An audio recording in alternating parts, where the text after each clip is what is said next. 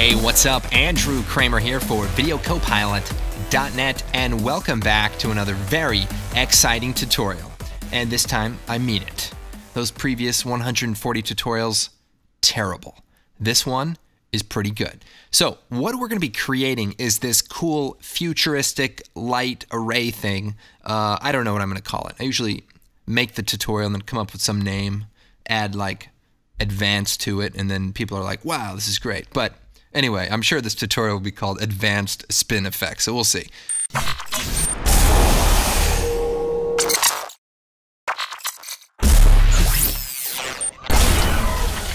All right, so pretty cool. You're probably thinking it's really just the sound design, and you're right, it is. But I still have to show you how to do the visuals so that the tutorial can be complete. But in all seriousness, there are some cool things we're going to be learning. So for example, all of these cool kind of animation elements are created inside of After Effects with no third-party tools. So we're doing it all right inside of After Effects, and you know, some really interesting looks that we're going to create. And basically, we're going to go through each one of these different elements, create them, and then we're going to composite them together into the final design. So let's go ahead and get started. Let's create a new composition. We'll make it 720p and 300 frames long. We'll call this spectral, and we'll hit OK. So what I want to do is create a black solid background. So we'll just create a new solid. We'll call this background, hit OK. Then we're going to create another new solid, and this is going to be our audio. All right, so I have a music file. I'm going to drop it into our comp, and I'll hit LL. So you can see we just have some audio here. And you can pretty much use any audio that you want, and I'll try to include something in the project file. We can just shut it off for now. We're just going to use the audio to create some of the cool spectral audio waveform effect. We'll click on the audio layer, and we'll choose Effect, Generate Audio Spectrum. And then what we can do is choose the audio layer, which is our music. And we can kind of scrub through here and see a little bit of the movement. We can turn up the maximum height, and that'll give us a little bit more of what's going on. Now, the way the spectrum works versus the way that the waveform works is that the spectrum is like a frequency range. So your low frequencies and your high frequencies. So when you turn up the bass, you're turning up the low frequencies, and when you turn up the treble, you're turning up the high frequencies in the mid-range here. We're going to use this spectral information to create a cool circular animation. What we're going to do is come over here and select the ellipse tool, the circular mask tool. And if we come in here, turn on the title action safe, we can see the middle of the area of that layer. And we're going to click in there and hold down Control-Alt-Shift. And that will create a circle that is perfectly round and from that point. And we'll make it about this large. So I'm also going to go to that mask and set it to none because I don't actually want to mask the layer. And we can hide that. Then we're going to come in here and change the path from none to mask 1. So now our spectral information is now circular. So already we can do some really cool stuff. So let's change the color to white and just kind of focus on the silhouette of the design. And let's go through some of the different settings here. So we have the frequency bands. So that's how many of these things there are.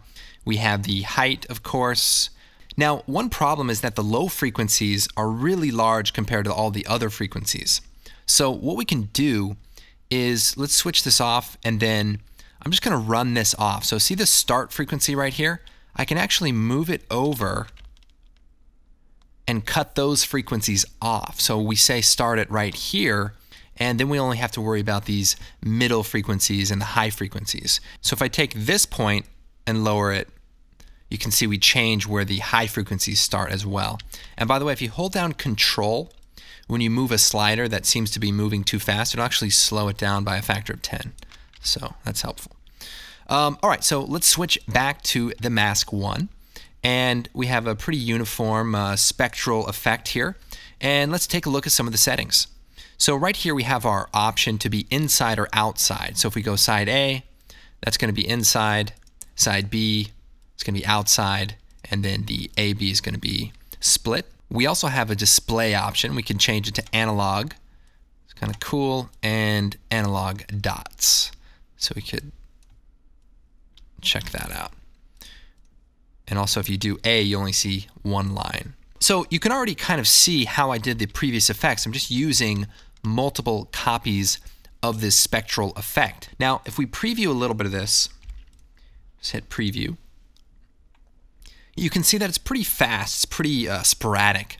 But if we increase the duration, it'll actually sort of average out the movements and somewhat slow it down a little bit. So let's just start throwing together a few different looks here. Let's switch it to B side, so it's on the outside, and let's duplicate the layer.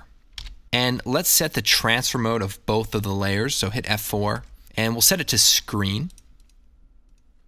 And for the second layer, I'm going to switch it to analog dots, and I'm also going to increase the maximum height. So check this out. See the dots, they sort of run away from the last point. So now we create kind of an interesting effect where all of the dots are just a little bit ahead of the line. So we could bring that in a touch. We could even take the bottom copy again, duplicate it. Let's put it on top here. And let's switch it to A side and maybe switch it to analog lines. And so now we've got this kind of an effect, which is cool. We can even lower, hit T, lower the opacity of that layer just to create a little separation. And then maybe duplicate that layer again. Maybe switch it to digital and increase the bands on the frequency and then increase the height. We can also hit M and we can select the mask and we can actually rescale the mask. So we could scale the mask down and do some fun stuff that way. So as you can see, it's very experimental. You want to just play around with some different ideas. Let's just leave this one as it is. So this will be one of our mini designs. And then let's go to the project and we'll take our spectral here and we'll hit Control D and then we'll open up that one, spectral 2.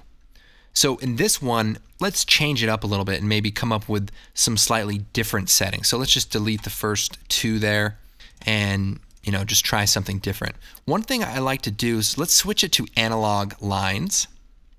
And let's come over here to the effects, and we're going to add the force motion blur effect. So check this out. We drop this on here. It's going to create some motion blur based on the movement of this audio. And we can also take the audio, slide it over. I'm going to come in here and I'm going to play around with some of the settings. So I'm going to bring the frequency of the bands down and maybe take the audio duration down. So as I do that and you hold down Control, you're going to see this sort of ghosting. And the ghosting is basically from the motion blur that we've added. So we can have more steps and that will smooth it out quite a bit. Obviously it'll slow it down as well, but making something look good is sometimes worth the extra time it takes to render. But now I can duplicate this, Control D, and maybe give it a few different settings. So let's get rid of the motion blur and let's switch it to digital lines. And then let's set it to A side and maybe increase the bands or actually let's do AB and lower the opacity here. So that's looking pretty interesting. Maybe we'll duplicate it again and let's do some analog dots and let's go to the A side and we'll turn the opacity of it back up and now we've got this kind of effect. We could even turn up the thickness, which will make the dots a little bit bigger. Turn the softness down. All right, so this looks pretty good. Let's go and move on to creating some of these other spinning effects. So let's create a new comp. Same settings, 1280 and 300 frames long. We'll hit OK. And we're going to create a new solid. And we'll call this background. And we'll create another new solid. And we'll call this lines. And we'll hit OK.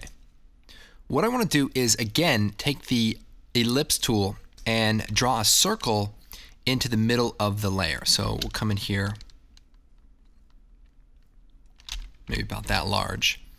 And we're going to select the layer, uncheck the mask mode, and we'll choose Effect, Generate, Vegas. So it's at the bottom there. Now, what this is going to do is create some cool lines along the mask path. So we'll change it to mask, and there we have all of our little lines. Now I'm going to bring the segments down and we can play with the color. We can switch it to white here. We can also rotate this. So let's add an expression to the rotation. So I'll alt-click on the rotation, and we'll type time star times 150. So that's going to start spinning it. And actually, I want it to spin the other way. So let's do star times negative 150. So we've just got this cool spinning effect. Very straightforward. So now what we can do is set it to screen, duplicate it, Control D, and then, just change the segment amount. So watch this. We could scale the layer down, hit S, scale it down a bit. There we've got a copy. We can make it a little thicker, maybe less, a little more hardness to it. We could duplicate that layer, maybe give it 4 segments, scale it a little bit, and maybe shorten it as well. So what we could do is change the length, and that'll give it a shorter path. So that's cool. So this is the basic idea. Let's create a few more variations. So we'll duplicate that, maybe turn the thickness up here and the length. All right, so this is cool. So this is going to be our spin comp. So we'll call this spin lines, and we'll hit OK. So pretty straightforward. Let's create one more comp. So we're going to create a new comp, and we'll call this random lines, and hit OK. And we can actually take the first 2 lines from this first one and copy it and paste it just to save a little time. So in this case, we want to do a lot of the same stuff, but have a few more dynamic type of elements. For this first one, let's set the segments to 3 and maybe turn up the width a bit and turn the hardness up a little bit. And that's cool. Now I want to create another one that just has dots. So what I'll do is duplicate the layer, and we'll hit return, and we'll call this dots. And I'm going to get rid of the Vegas effect. I'm actually going to add a different one called stroke. So we'll come down here, take the generate stroke effect, put it on the layer, and we're going to switch it to masks, which is already on. Great. Then if I solo the layer, I can turn up the brush size, and then I can turn the spacing up really high. So see this? It starts to create little dots. Now I want to use this as my line, but I want it to spin around in a circle. So what I'm going to do is use the layer below it, and then we'll set the track matte to Luma Matte. So now we've created a circular effect with just the dots, and we can go into the matte and we can adjust the opacity point and stuff like that, so we can create a nice effect. We can even add additional segments to just give it a little more variation, but we'll use the 1 for now. Then we'll parent this layer to the dots layer, make some more room, and then take both of those layers and scale it down. So we'll just scale it down a bit here. Here we're starting to just add a little bit more variation. And here we just start randomly duplicating layers and stuff. So Control D, let's scale this down here and maybe thin it out a bit. And maybe have like 8 segments. I'll make it 7. Yeah, 7, that's definitely the right one.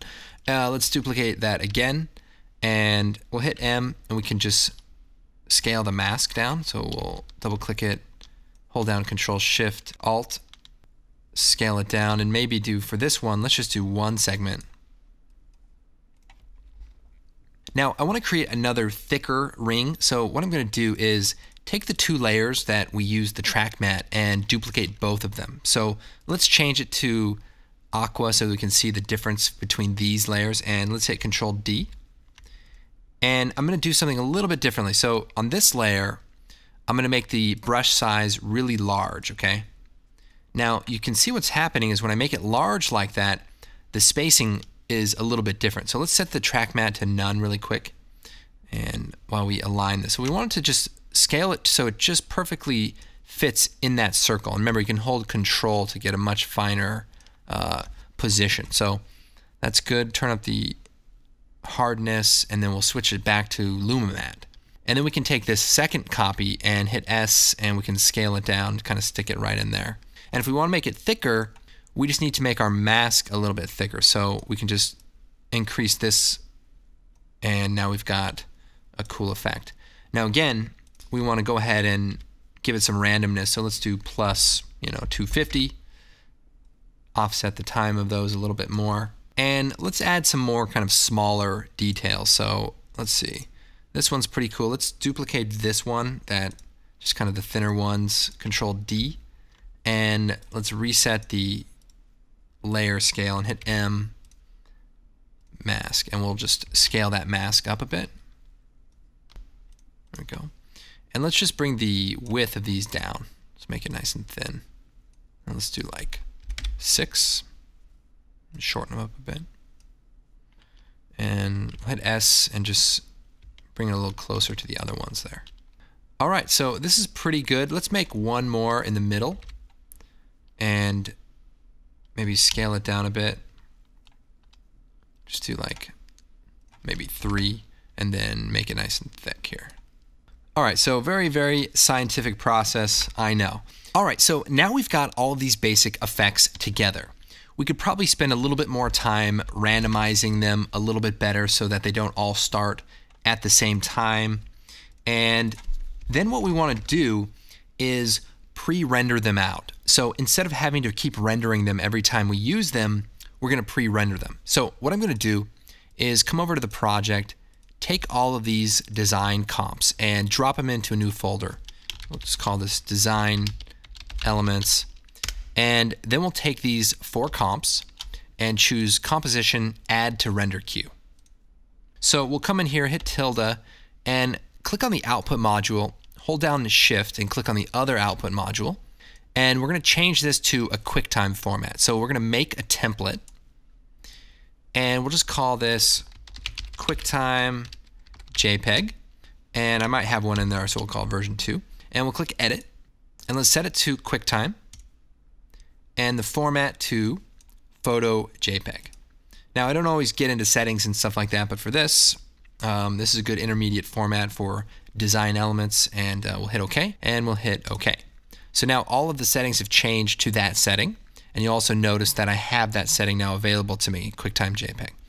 And then we'll come over here to the output module location and let's set where these files are going to be saved. So in my spin effects folder, I'm going to go ahead and create a new folder called render, and let's render these elements straight to that folder. Now just double check that your in and out point is set to a good length. Maybe 300 probably is a good length, but if you're in a rush, maybe you could just do 150 frames or something like that. And then we're going to hit render, and I'll see you guys in a little bit. It'll be instantaneous. And they're done. It's like the microwave on the Bagel Bites commercial. It's just instantaneous. So I went ahead and rendered out a couple of the other ones that I created, and we're going to import them. So we'll just drag them into the project, and we'll stick them in the design elements folder. So we've got all these different elements. What we can do is create our new composition where we're going to do our sort of design. So we'll just call this design spin out. Now this is where the fun begins, if it hasn't already, which it hasn't. Now in this comp, we're going to bring all of our layers and effects together. But first, I want to actually create the light array that you see in the original example. So it's these sort of 4 round lights. So to create the lighting array, what we're going to do is create a new solid, and we're going to make it white. And we want the width to be 1/4 of the width horizontally of the comp. So for example, I want there to be 4 panels. So what we'll do is we'll do divided by 4, and that's going to give us a value of 320. So then what we can do is set the value of the height, and then what we can do is set the value of the height to 320 as well. So now we have a perfect square. Then we're going to pre-compose this layer. So we'll come down to the very bottom, pre-compose, and we're going to leave all the attributes in the comp. So we're going to call this light shape, hit OK, and then we're going to duplicate it, and we're going to add a fast blur. So we'll choose effect, blur, fast blur, and we'll hide the other layer here for just a second. And then we'll take the bottom layer and we'll set the track matte to alpha matte. So what this does is creates like a dimming effect around the edges, like maybe a real light panel might. So just a simple little blur, and bam, we increased our production value by like 100 lumens. It's amazing. And now I want to pre-compose this together. So we'll take both layers, choose layer, pre-compose, move all attributes. We'll call this light panel and hit OK. So I've got the one layer here. I'm actually going to open it up and I want to resize the comp. So I'm in the light panel comp. let's go to the comp settings and let's turn this back down to 320 by 320 and hit OK. And that way it's a perfectly square comp. Now, one of the things I want to do is add a little bit of space around the edges. So let's take both layers, hit S, and we'll scale it down a touch. So then we'll close this, come back into the main comp. So now I want to add a little bit of randomness to the brightness. So I'm going to take this, hit T, hold down Alt, click on opacity on the stopwatch, and we're going to type in an expression. So we're going to type wiggle, parentheses, we'll do 5, 50. So what that means is 5 times a second, I want to create a random value between 50. So that's going to see, if we look at our opacity here, it's going to kind of flicker on and off. And that's what we want. So now we want to create our array of 4 light panels. So let's move it over to the left here, duplicate it, Control D, and duplicate it. 4 copies. For anyone interested in precise pixel alignment, we've got a feature here called the Align. So if you go to Window, bring up the Align tool. I'm sure you've never used it ever before in your life, and if you have, well, you know, good for you. What the Align tool does is helps you kind of pixel perfect things. So earlier we made this comp exactly 1/4 the width of our entire comp. So what I'll do is come over to the Align tool and align this one to the left. And it clicks over, perfectly aligning to the left. Then I'll take this one and align it to the right. And I get perfectly alignment. So by the way, just to show you that, bam. And then right in the middle. So pretty useful for just getting exactly what you want. Now what about the 2 in the middle here? So what I can actually do is if I take my first one, align it to the left, and my last one, and align it to the right, and then the ones in the middle will automatically be aligned to fit the space. So watch this. I'll select all of them, and we're going to click this button right here, horizontal distribution. All right, that was a little hard to see, so let's offset a few of these, and then we'll select all 4 and click horizontal distribution. Bam. It gets better. Watch, I'll hit S, scale this down, and let's duplicate a few. And I'll take this one, align it to the left, this one, align it to the right, and then select all of them, Control A, and distribute. So now I've put them perfectly equal distance across this entire thing. So very, very cool way to distribute layers and work with them. So we're just going to work with 4. So let's reset this, and we'll put 1 over to the left, 1 to the right, and then select them all and distribute perfectly. So this is our basic light panel setup. So now let's take all 4 layers, choose Layer, Pre-Compose, and we'll call this Panel. And then we're going to come over to the effects and type in polar coordinates, drop that onto our layer, set it to rectangle to polar, and turn up the interpolation. Whoa, what just happened? All right, so now we've got this sort of circular light panel. Now, because of the way we set this up, we can actually edit it and get it to look the way we want. So let's jump inside to the pre-comp, and let's play around with the shape of the light panel. So if we go inside of the actual shape here, we can maybe take the rounded rectangle tool and maybe create sort of a thinner one. And if you wheel on your mouse, you can actually make the bevel a little smaller. There we go. Center this a bit. So now if we go inside of this comp, everything looks good, and we go inside the panel, and that looks good, and then the final design, here we go. So maybe we want a little less space, so let's go into the light panel comp, and let's scale this up a bit. And we'll go to the output. So because we set that up perfectly mathematically to the width of the comp, it's going to create perfect even spaces for this light panel. Now, if we want to animate this, what we could do is use the distort transform effect and take the rotation, hold down Alt, and type time times maybe 50, and that will basically create a nice spinning effect. Let's do like time times 150. Okay, so we have our animated life raft. Perfect. All right, let's go and take some of our pre-rendered elements and drop them into our comp. So we'll bring this one out, set the transfer mode to screen, and let's take the spin lines, bring that out, screen that as well. And maybe the random lines, let's bring that out and set it to screen. So let's just take a look at one of these at a time. So the random lines, let's scale this down a bit, kind of put it inside. Now I think our light panels need to be squished down a little bit. So I'll go to the light shape and just shrink it down. All right, that's a little bit better. So random lines, we want to fit that right inside. And then we'll take the spectral and maybe scale it just to the outside of the ring. Maybe I'll shrink that down a little bit more too.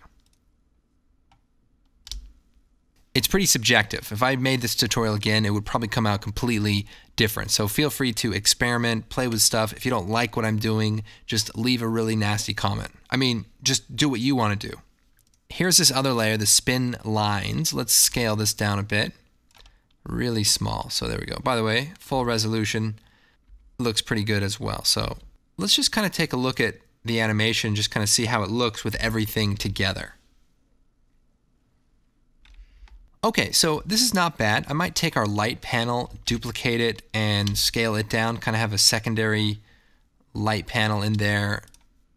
Let's see. And we'll take this layer and squeeze it down. I'm also going to take the layer with the large fragmented ring and duplicate it, and I'm going to scale it up. So what I want to do is actually take the ellipse tool and draw a circle just around the inside elements and subtract them. So here, let's see.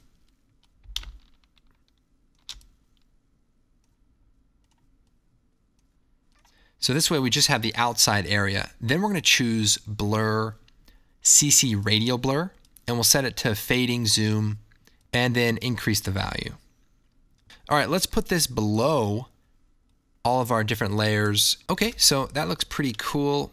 I might even take the first spectral effect and lower the opacity just a touch.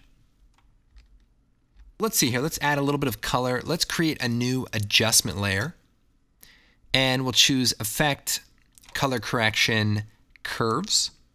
And because we've designed everything on a black background, we can actually go in and start playing around with the color. So we'll bring the red channel down, the blue channel up.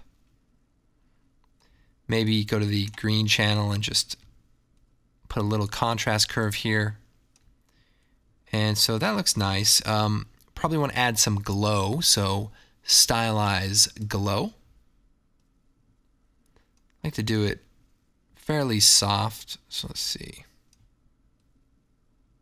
And the other thing is, you want to create a little bit of separation, so maybe we lower the opacity of some of these other elements so that not everything is so highly contrasted. So again, lower the value there. And again, this just comes down to taste and just kind of getting things to look okay and not seem so out of place. All right, so that's cool. Let's see if we have some of our other elements that might be fun to throw in here. Let's see.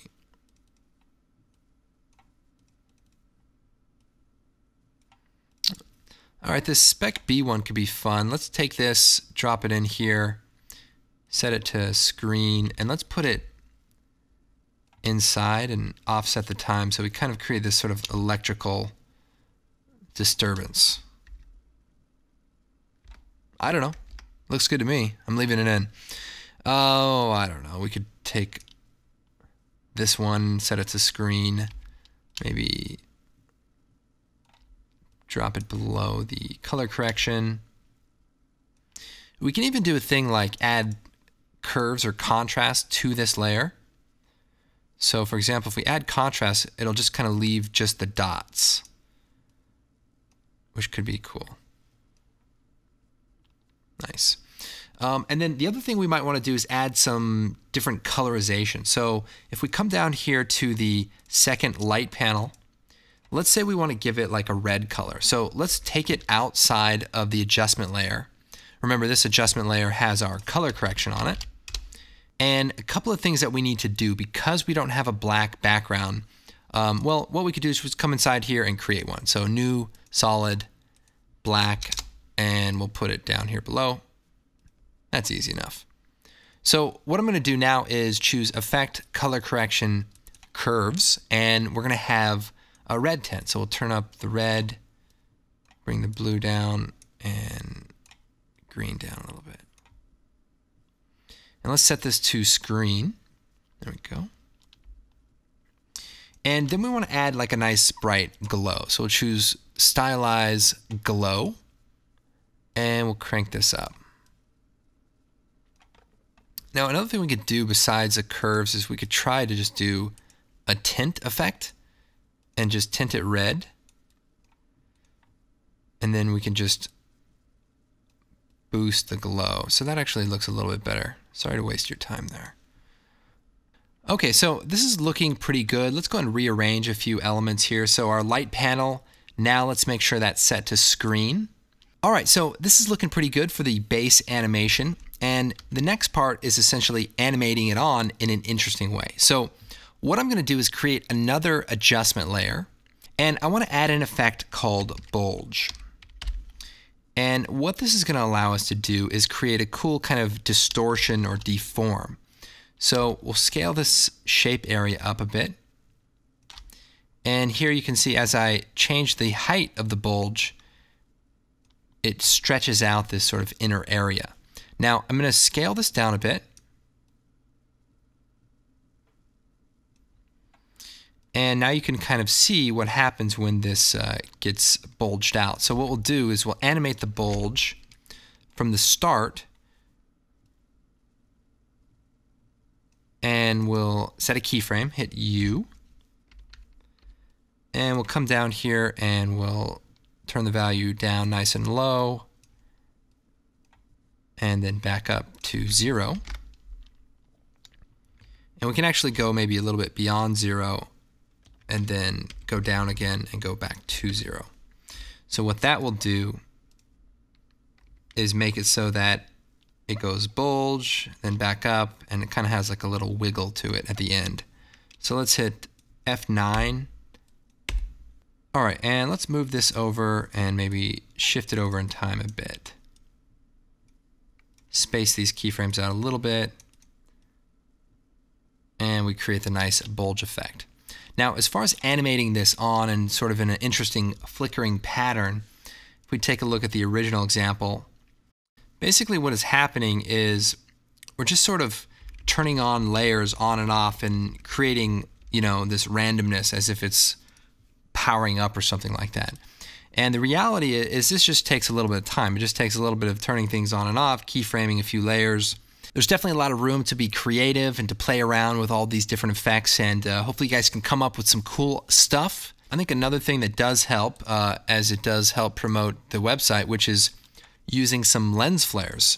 So we've got a plugin called Optical Flares where we can add some nice flashes of light. So let's jump into the options and load one of the lens flare presets. Now, if you search the blog for the conspiracy presets, we just created some additional lens flare presets and they're pretty nice looking. So let's open up one and let's set the transfer mode to screen and maybe just stick it right in the middle there. So if we go to frame 1, we could set a keyframe, turn the brightness down to 0. We'll move forward, set it to like 100, down to maybe 50, and then down to 0. So we get like a nice flash, and then maybe move forward and do one more large flash. So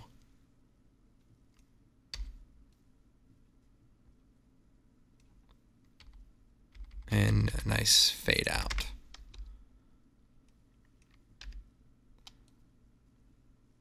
There we go. Maybe give it a little more blue. It's easily tinted a bit. Now, of course, this is optional. It's not necessary, just a nice little touch to spice it up a bit. Of course, you can get optical flares from videocopilot.net, one of our great products. And recently we came out with a new model pack for Element 3D called Jet Strike.